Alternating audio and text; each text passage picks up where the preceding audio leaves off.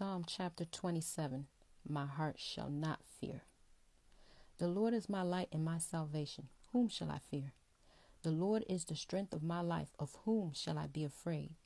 When the wicked, even my enemies and my foes, came upon me to eat up my flesh, they stumbled and fell. Though an host should encamp against me, my heart shall not fear.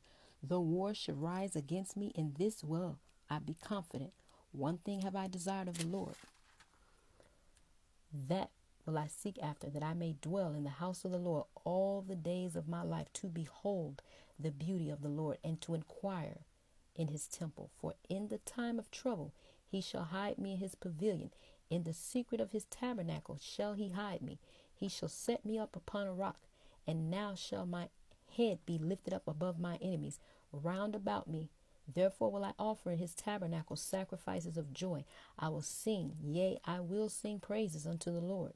Hear, O Lord, when I cry with my voice. Have mercy also upon me, and answer me when thou saidest, seek ye my face. My heart said unto thee, thy face, Lord, will I seek. Hide not thy face far from me. Put not thy servant away in anger. Thou hast been my help.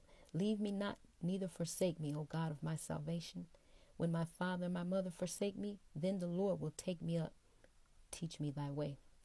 Teach me thy way, O Lord, and lead me in a plain path because of my enemies. Deliver me not over unto the will of my enemies, nor for false witnesses are risen up against me, and such as breathe out cruelty.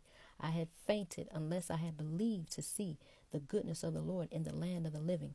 Wait on the Lord, be of good courage, and he shall strengthen thine heart.